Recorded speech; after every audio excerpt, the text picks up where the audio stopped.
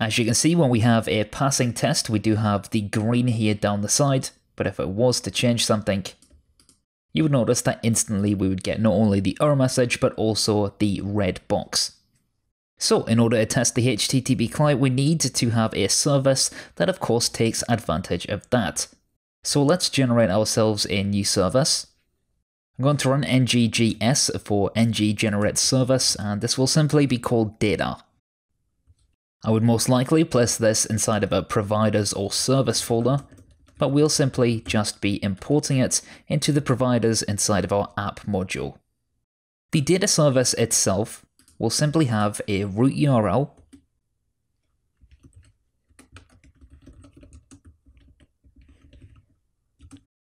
and we can set that equal to any API that we want to use.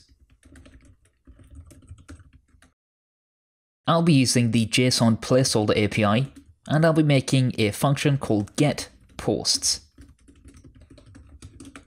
This will return us a list of posts, but in order to take advantage of that, we'll need to import the Angular HTTP client from Angular Common HTTP. We can then inject that into our constructor, and we can return this.http.get. I want to use backticks to return the root URL /posts. Now, if we've done everything correctly, we should then of course get a list of posts on screen. But what we want to do is, as we sort of add more to this service and maybe as we add more to our application, we want to verify that we're actually getting a list of posts from our API and that everything's working correctly. So we'll head over to our dataservice.spec.ts. You'll notice that inside of the describe block, we're describing that we want to be testing the data service. Before each test is run, we're creating a new module with a test bed, and we're providing that data service to this class. Now, there are a variety of ways in which we could go about testing a provider. We could, if we wanted to, provide a mock here, but the HTTP client gives us what's known as the HTTP client testing module. So let's first off import that from @angular/common HTTP testing.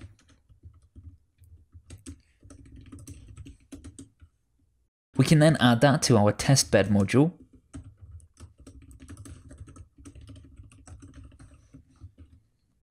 And instead of injecting the data service each time into the it assertion, what we'll do instead is make ourselves a reference to a service, which will be of type data service, and we'll assign that only once.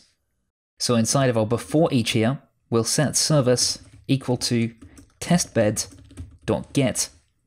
And what this does is it gives us an injected version of that data service, which we can then use throughout our project. I'm then going to delete this it assertion like so. And inside of our data service, perhaps we want another describe block here, and we could go down everything to do with getting posts. But for now, I'm simply just going to have an it block, which says it should retrieve posts from the API. We could also add via get here if we wanted to as well, and we can test that assertion also. So now we have the body of our it function. And we can start off by making some dummy posts.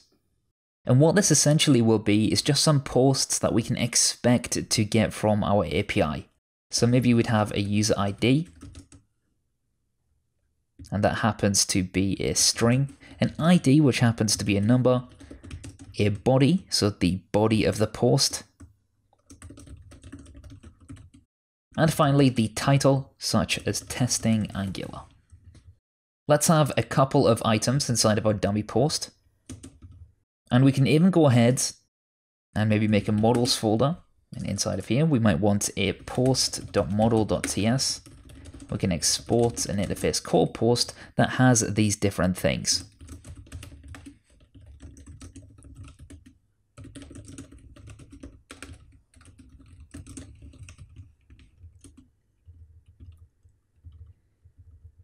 We could then set an appropriate type. And the next thing we want to do at this point, so we have some dummy posts that we expect to get back. We then want to say service.getPosts. And this is our getPosts method. As you can see at the moment, it returns an observable of object, so we can go and fix that by heading back to the service and instead saying it will be an observable of posts. We can subscribe to this inside of our service. And at this point, now we have a list of posts or an array of posts. We can expect that the posts.length, so this would be the array that we get back, should be equal to 2. And that's because what's happening is it doesn't matter how long the posts are from the API itself, the dummy posts will instead replace that data. So we could also make another assertion that maybe the posts themselves would be equal to the dummy posts. So we're nearly there. What we need to do at this point is now start to fire off that request. Because we haven't actually fired a request at this point, we need to then use what's known as a HTTP mock. So this comes from the HTTP testing controller, and that comes from the Angular common HTTP testing module. So we can make a new let HTTP mock of type HTTP testing controller. We can now set the value of our HTTP mock equal to testbed.get, and this time we want to get the testing controller. And here inside of our it block again, we want to start setting up our request. So that could be equal to our HTTP mock dot, and then we have a few different things. We have expect none. This means that no requests should have been sent. We have expect 1 and also match and verify.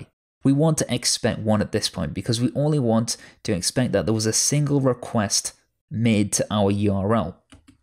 So we expect that the request was made to our service.root URL. And at this point, I'm going to remove private from our data service. So we simply just have this root URL public to the class. And then I'm going to add /posts. After that, we can expect that the request itself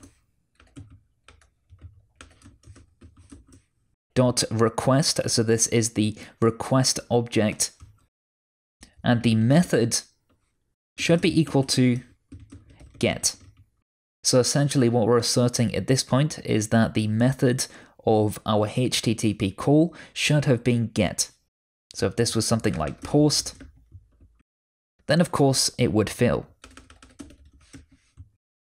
And the final thing we need to do is say request.flush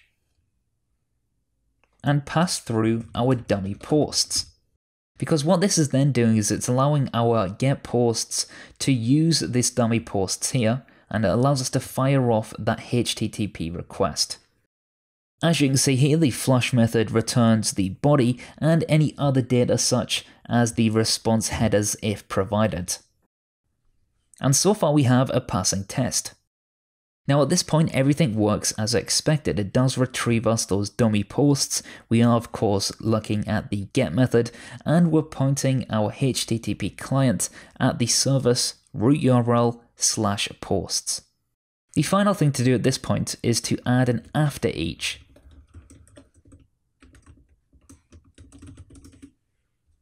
And what we want to run inside of this after each is http mock.verify.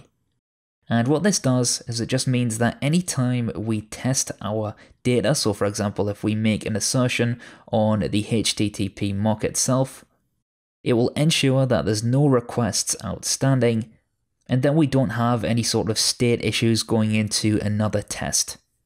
So let's just run verify like so, and that finishes up testing our HTTP client.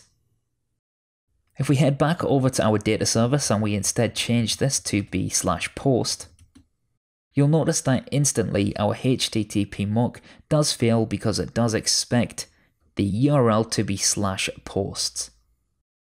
So what we end up with is a test that allows us to of course check to see whether we are retrieving posts from our API via get, and of course we are looking to see those dummy posts as well. So what have we looked at inside of this lecture?